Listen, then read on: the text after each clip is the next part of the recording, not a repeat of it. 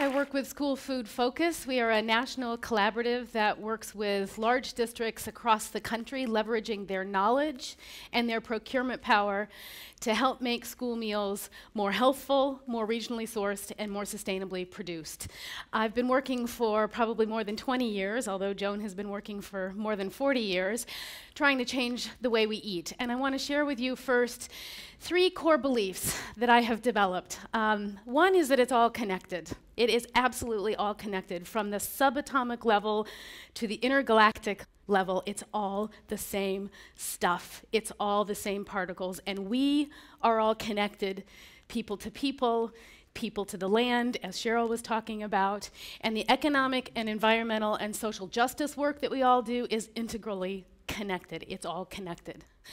Second, I believe truly that we have the power we need to make the kinds of social changes we want. We just have to use it wisely for collective impact. And third, I think the Beatles had it right. I think love is all there is. I'll come back to that later. Back in 1946, the US Congress passed the first National School Lunch Act. And it was done as a measure of national security to safeguard the health and well-being of the nation's children, which is a very laudable goal, and yet I would bet that most people in this country do not see school food that way today. So, what happened? A lot of things happened, but in the main, school food reflects the food system as a whole, and in the 6 decades since the National School Lunch Act was first passed, almost everything has changed about our food system, as we've heard from other speakers. We've gone from whole, recognizable foods to highly processed, packaged, shelf-stable junk food. And the same kind of thing has happened in schools too, where cooking facilities have been deliberately defunded for 3 decades. Now, you can try cooking a healthful, wholesome meal with whole foods with box cutters and can openers and warming trays. It's not all that easy. We also just heard about the increase in advertising for junk food, portion sizes, all of those things have contributed to the change in the food system. We've also had 60 years of public policy that's been capitalized on by ever larger corporations intent on exactly what corporations do, maximizing the short-term return to their investors. But we've had 6 decades of essentially cheap food policy. And now some of the cheapest foods on the market are the most unhealthy. The problem is, this was all done in the name of ending hunger. But hunger hasn't ended. It continues in good times and bad, and that's because cheap food does not solve the underlying causes of inequity and injustice, and cheap food doesn't help if the food makes you fat or sick or both. So the mainstream food system's broken, so is school food. And the price that we're paying at the cash register, as we all know, does not reflect the environmental, economic, and social costs, and it certainly doesn't reflect the price that our kids are paying. So we're in a situation right now where 1 in every 3 children in America is obese. And if we don't change what they eat, and soon, they are going to be the first generation of Americans to have shorter lives than their parents. So I want to be very clear, school food is by no means the only factor. We have to look at what's being served at home and what's being consumed outside of the home especially. But school food is an important and crucial factor, and it's essential that school food promote health, because we have tens of millions of kids every day who are getting their lunch and their breakfast from school lunch and breakfast programs. Doesn't even include the after-school snacks. So not only are they getting that food at school, we're also paying, as taxpayers, nearly $13 billion a year for school food. So again, it's essential that that food be healthful. How's the money being spent? Well, for the average school lunch across the nation, school food service directors have about $1 to spend on the food, which is absolutely not a reasonable task if healthy kids and healthy economies and a healthy planet are anywhere at all in our value system. And yet school food service professionals are doing it every single day in an incredibly underfunded, overregulated bureaucracy. And some of those school food service directors are even making significant improvements in their food against all odds and working in a system where the bonds between farming and food and health have been completely severed. So we can look at these kind of numbers and we can see overwhelming need and incredibly inadequate funding and insurmountable challenges. Or we can look at these same numbers and see power. And it's the power of public procurement.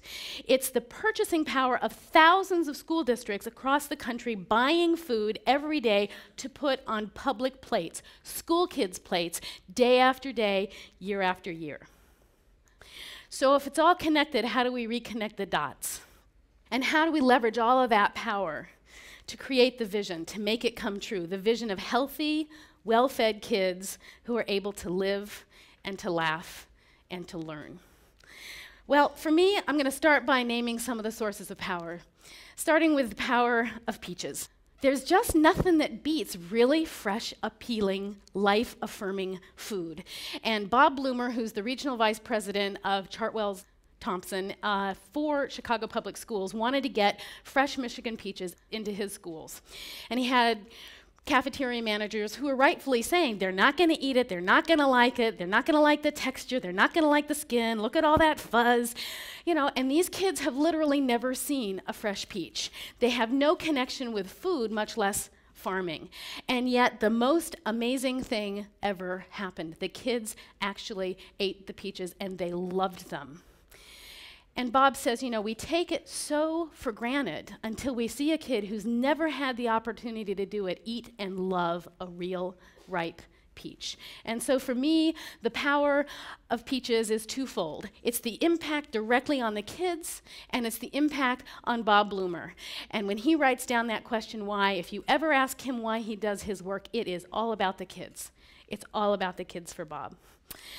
So, we've also got the power of peers. This is a nice little chorus line outside the Central Commissary at St. Paul Public Schools. And Gene Romney and Jim Grosskopf with St. Paul Public Schools were part of the first Focus Learning Lab.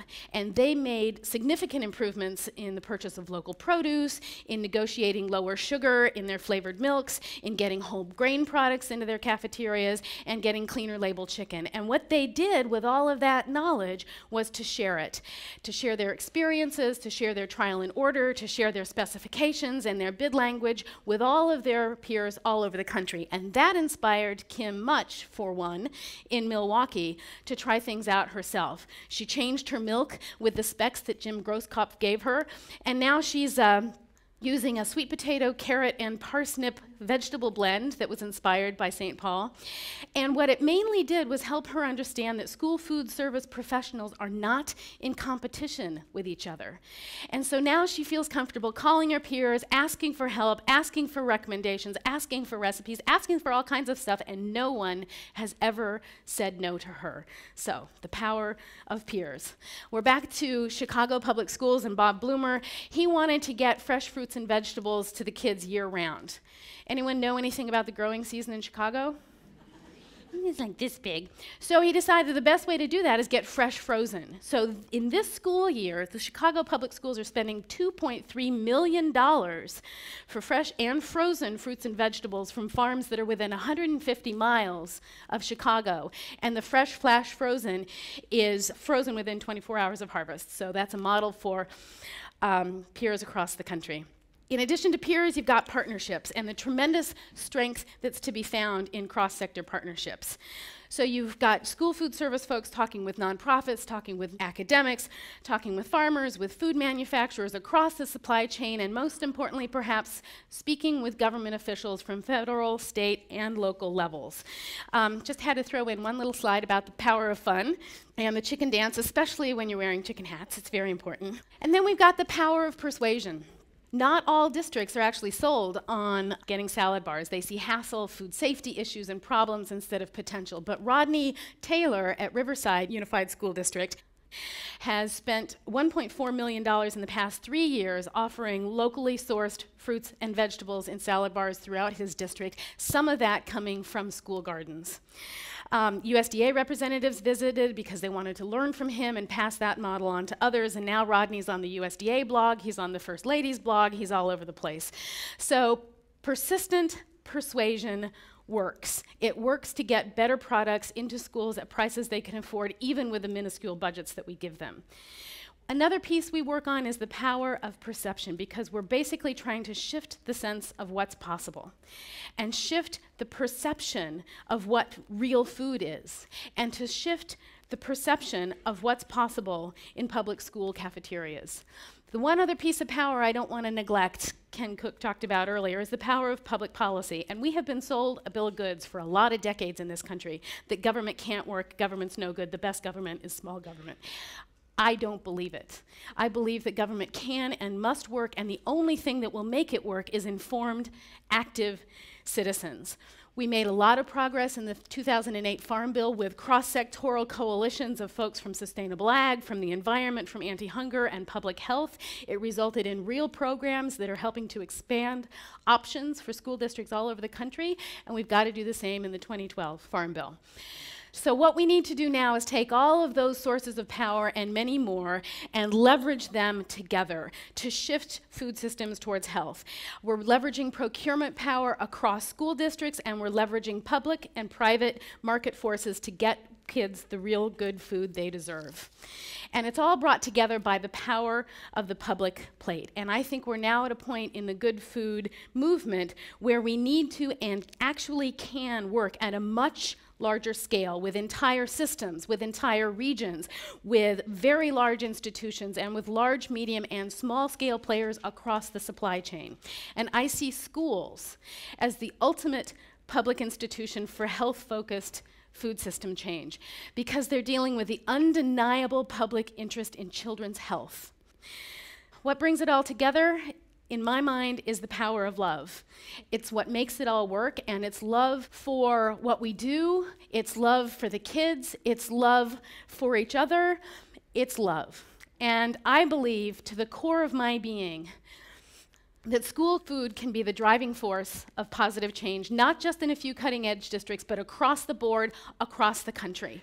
We have the power, and we share the vision, and we need to apply that to create the world we want to live in, and everyone has a role to play. So here's my charge to you.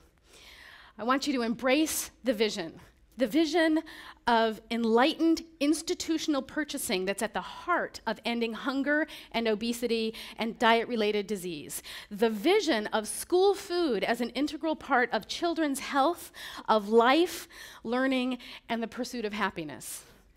I want you to get involved and find your place and begin connecting the school food dots, because they're out there.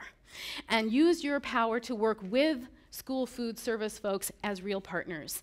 And most of all, I want you to work from your passion and work from love. And since music is one of my passions, I'm going to leave you with a little snippet of a slightly revised song. I believe the children are our future. Feed them well and let them lead the way. Show them all the beauty they possess inside.